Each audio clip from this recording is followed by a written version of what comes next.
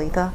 Margo, also breaking now at noon, a major healthcare merger in the Piedmont Triad. Cone Health says it is joining forces with Sentara Healthcare. Here's what we know. Cone's Board of Trustees voted unanimously to approve a letter of intent to merge with Sentara, which is based in Norfolk, Virginia. Now, Cone Health says the communities served by two healthcare systems do not overlap, and that will give people more choices for their care. The president and CEO of Sentara will lead the combined company, while Cone Health CEO will head up the Cone Health division in Greensboro.